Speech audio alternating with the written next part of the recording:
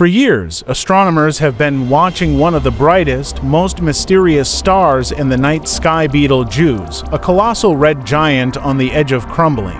They said it was coming. They just didn't know when. Now, the James Webb Space Telescope has captured what no one was sure we'd ever see, the moment Betelgeuse began to explode. A cosmic shock, a dying star, a wave, a window into the raw power of the universe.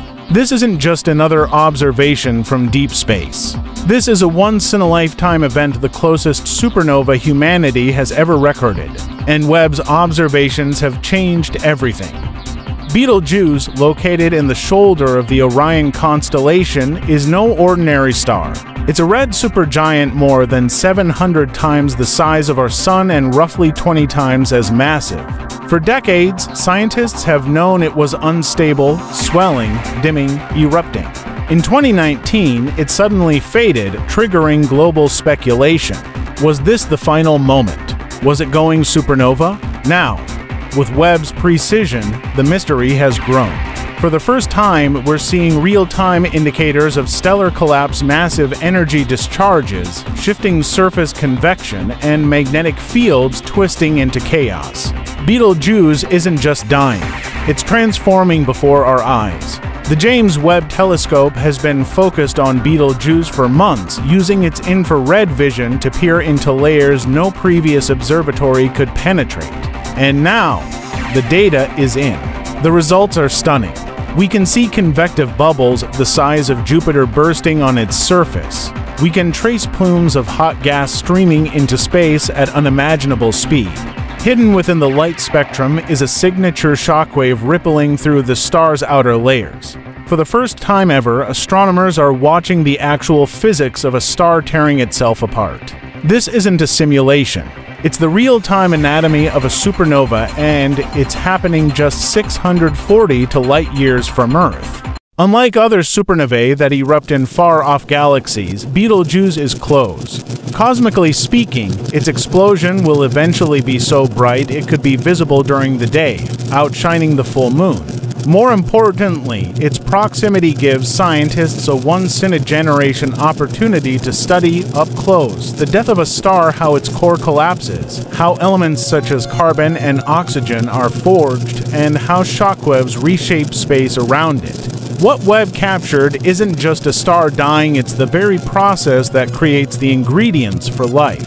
The same components that formed Earth and us. We are watching our cosmic ancestry in reverse.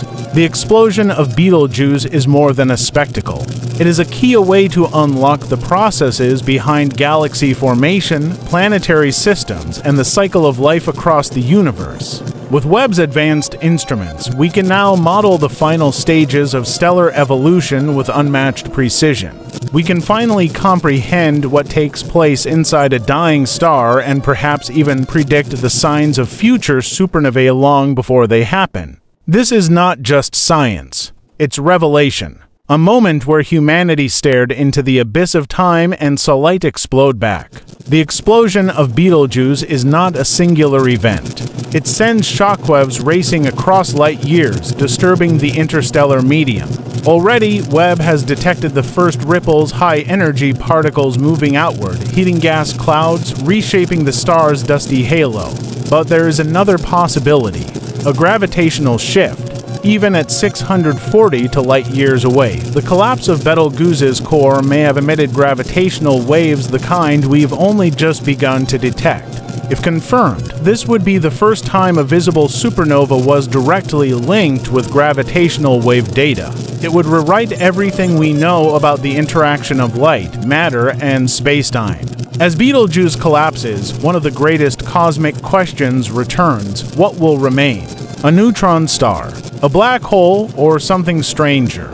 The data from Webb suggests that Betelgeuse's collapse may not be entirely uniform. There are magnetic field disruptions, plasma voids, and a possible asymmetric fallback where material doesn't escape into space but is drawn back inward. Some even speculate that astrophysicists are observing a transitional object, a phenomenon that sits between a neutron star and a black hole, long theorized but never observed. If Webb has caught this in action, it would be the first direct evidence of a new class of cosmic object. With just 640 to light years between Earth and the explosion, many have asked, are we in danger? The short answer is no, Betelgeuse is not dangerously close. But the longer answer is more complex. A wave of high-energy particles, gamma radiation, and expanding the electromagnetic bursts will be released by the explosion. These could cause problems, clouds of cosmic dust that influence nearby star systems, and even changes in how light from distant regions reaches us.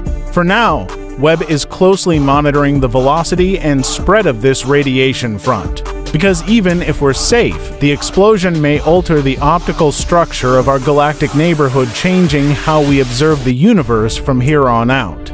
Betelgeuse is massive, ancient, powerful, and yet it's dying. A reminder that even stars, those eternal lights in our sky, have limits. What Webb has captured is more than just a star dying. It's a cosmic mirror held up to us. Everything that lives ends. But in that end, new elements are born. New stars will rise from Betelgeuse's ashes. In the ensuing chaos, new worlds may emerge. This is not destruction.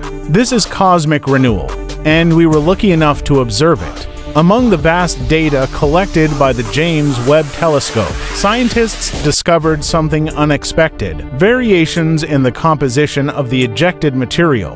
The fireball of Betelgeuse is not only releasing carbon, oxygen, and iron, but also rare elements like yttrium and technetium formed only in extreme stellar environments. How significant is this? Analyzing the ratios of these elements allows scientists to trace the life cycle of matter in our galaxy, from the cores of dying stars, to the dust that forms planets, to the atoms inside you and me. Webb is more than just recording an explosion, it's decoding the chemical script of how life can exist. And Betelgeuse, in its final moment, is telling a story that began long before Earth existed. Betelgeuse will never return. Its place will grow into an expanding cloud of superheated gas and glowing debris in Orion. Yet its death is not the end, it's a gift. A gift of knowledge, of elements, of perspective. It reminds us that our sun too will eventually vanish. Even the most brilliant lights in the sky have a final act. Nevertheless, this conclusion also delivers the blueprint for all new things. Because without supernovae, there are no planets, no oceans, no life. And now, thanks to the James Webb Telescope, we can finally witness that full cycle from fiery collapse to the raw materials of creation.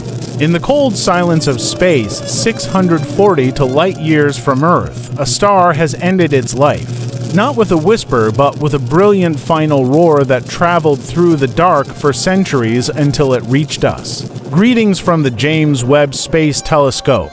We didn't just see it, we understood it, the indications, the collapse, the detonation.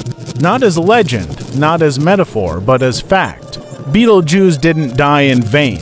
In its final moment, it gave us answers to questions older than humanity itself. Where do the elements come from? How do stars live and die? And what will happen to our own sun? In that fading red light, Webb has captured more than a supernova. It captured our origin story and a glimpse of our future.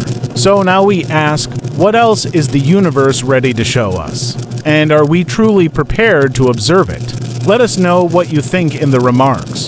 Did this rank as the most important stellar event of our time? And what will be the next cosmic secret the James Webb Telescope reveals? Subscribe and turn on notifications, because this isn't the end. It marks the start of what comes after the stars.